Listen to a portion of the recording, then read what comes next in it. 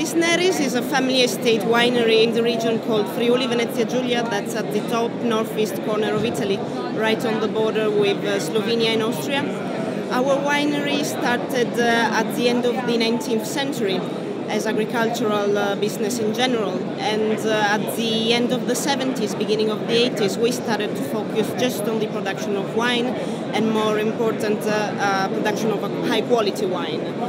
We are now having 70 hectares of vineyards. Pinot Grigio is the most important focus in our winery because we believe that it's a grape that, even though it's international, finds itself such a beautiful condition to grow in our land that it makes probably the most representative